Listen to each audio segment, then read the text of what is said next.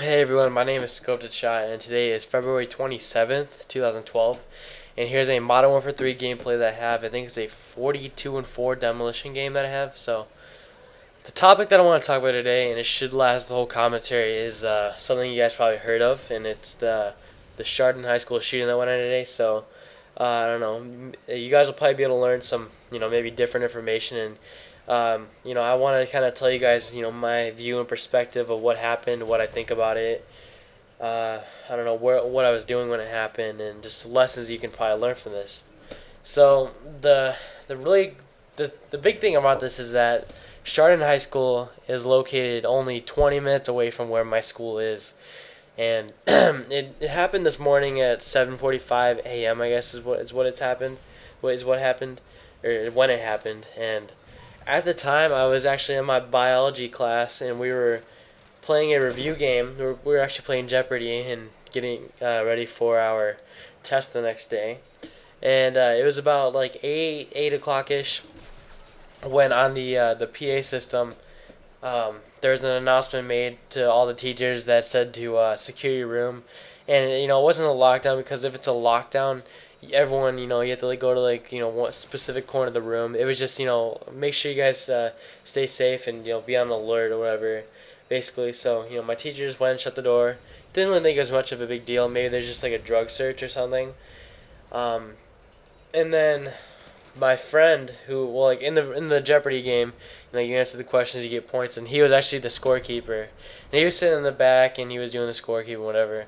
And then his dad texted him and told him that there was a shooting over at Chardon High School, and he told my teacher, and he's like, he told him that there's a shooting. And he's like, well, how do you know? He's kind of like joking. And he's like, oh, my dad texted me. He's like, oh, and he didn't really believe him, but he was on his laptop, so he went up. His face got like really just kind of like pale. He was like, oh my god, like he got like really serious, and it wasn't really my teacher wasn't really too comfortable with this. And yeah, he confirmed it to us, so that it is true that there's a thing. He said, don't worry, we're safe here. And I don't know, I didn't really get, well, I do understand why people would be freaking out, because it was only about 20 minutes away from where I go to school at. So people were there, they were pretty worried. They were like scared that the shooter would come over here. And I knew that wasn't going to happen, but I do understand why they'd be kind of scared for that. So, and then so yeah, my teacher said that. And then after we were done with that, we weren't allowed to leave our classes, so we just kind of sat there, and he let us go on our phones and whatnot. We all kind of like chatted and talked about it. And the really scary thing, and that had people freaking out, was that, well, first of all, then it's a shooting, but that high school is really close to where we live. And we have a lot of friends over there. Thankfully, I only have like, I don't even think I know like many people of that. I think I know like 3 people from Chardon. But a lot of people know more people, and actually a few of the victims that died today were friends of some people in my school. And it was kind of really sad seeing them walking in the hallways crying and leaving the school because of what happened. So yeah, we're sitting in my class for like I don't know, until like nine-ish, and then we went to our next period class eventually. And the rumor was that we were gonna get let out early, but we didn't. So but yeah, we went to the next class. We didn't really do much in that class. Then I had study hall, and we sat on the computer and watched the news on it. And the rest of the day was basically just kind of like somber. It's kind of like quiet. There was a few work, or some teachers actually did make you do work, but other than that, most of them just kind of talked about it. And so yeah, that's basically what happened when I was there, and when I learned about it. And I don't know, I kind of felt like disbelief, because like out of all the places, you don't think that this would happen in just like Geauga County, kind of like the middle of nowhere. I mean, we have Amish people over here. I mean, you wouldn't think of that. You think of a school shooting to be more like I don't know, like an urban area, but that's actually, most times that's actually not the case. But anyways, the next thing I want to talk about is the fact that this person that did this, and the kid who did this, apparently there's so many stories that I've heard, and throughout the whole day I probably heard 100 different stories from people about what happened. And people saying that there was like 4 people who were actually shooting people, and there's actually only one. there's so many different things that people were saying. But the only things I really did trust was actually the news, and I was reading that on my phone. And I did read this about the victim, or about the person, because I heard this from one of my classmates who actually knew the shooter. And that was that last night on Twitter, he posted about shooting at the school. And I don't know if he put these pictures up at that time or before it, but he said that, or he posted some pictures of him with 2 guns like pointing at the camera. Then he had I think he had a picture of him with a knife. Another picture, I forget what that picture had. And then one more picture that had it said 2/26/12 Chardon High School massacre, I think. And then it said Omegle, and I don't know why. But a lot of people from Chardon who kind of know this kid, they all saw it, and no one did a thing.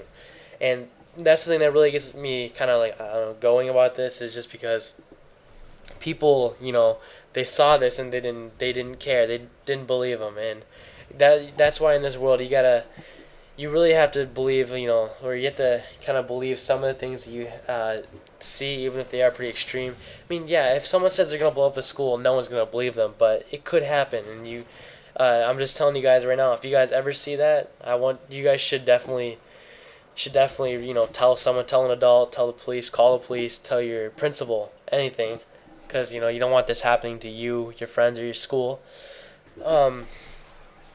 And yeah, the kid said that. No one cared. No one cared what he had to say. Now, there's people that I know from my school, and everyone is like, really, talking about this and talking about him.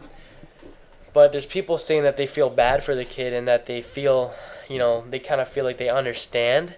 And like, these kids that I'm saying that they think that they understand, they really don't understand, because, well, even if this kid was bullied, because these people were saying, like, if the kid was bullied, I don't blame them for shooting up the school.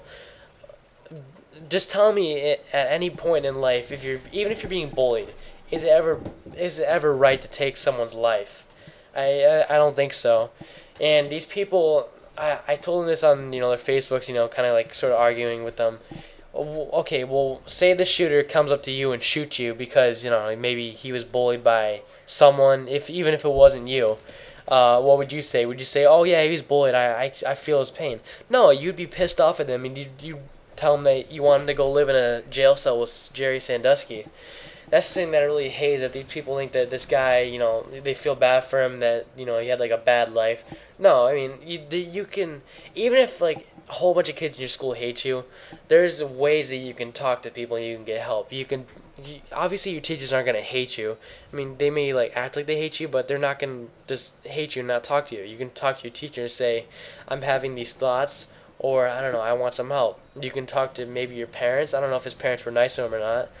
You can talk to the police. You can talk to anyone in this world, and they will help you out. And I don't know, it kind of goes both ways, because this could have been prevented, but it is true that people who were bullying him, apparently, it's kind of their fault too, I guess, but not all the time, because there's so much bullying that goes on in this world. Just not all of it can be taken seriously, I guess. Now also there's there's a whole bunch of different stories about this kid that, well, first off, the shooting took place in a cafeteria. Throughout the day, I heard so many reports that it took place in like a bus waiting area outside the school. I don't think that's true, because the teacher actually, pulled the student back into his classroom when he was bleeding on the floor. So I don't think he was waiting for a bus, and he was in the cafeteria. There's also other reports that he did it because, he targeted the victims because apparently one of the kids like stole his girlfriend, or is dating his ex-girlfriend, and he got mad at him. There's also other reports that he did like some kind of drug deal with one of the kids, and like the drugs that he gave him were fake or something, and that he got mad at him. I don't know. You can't really believe everything that you get told. But regardless, this all shouldn't have happened, and it is really tragic, and it has really affected pretty much everyone that I know in this community. Everyone has been talking about it. It really is crazy. And one more thing I want to say is that if anything tragic like this ever happens, and you have different people telling you different stories, don't believe them. Because I get so many different stories today about who died and who didn't die, and how many victims, how many shooters. You can never be too sure until you actually have like a news source. There's people that say that the news is fake, or is not fake, but it's inaccurate. Well, no, because all their facts come straight from the police, and I'm sure the police can kind of get what's going on, and they'll give you the right information and whatnot. So, but yeah, I do hope that anyone involved is able to make a comeback. I sort of did know two of the people, but more of my friends kind of knew them more than me, because two of them I played baseball against, and their team that they played for, they were actually a bunch of dicks, and their team was just absolutely horrible. They were like the worst sportsman-like team I've ever played against. It was pretty sad. I don't know, not pretty sad. It was pretty freaking horrible. And yeah, apparently one of the kids that we played against, he's actually paralyzed. So I don't know, it's kind of bad for him. But I was thinking about this because I was kind of trying to link this together on why this may have happened. And if this did happen because of bullying, and he did target specific victims, I would bet that kid who I played baseball against, and it was a total dick. I mean, I'm not to be rude because he is paralyzed, but I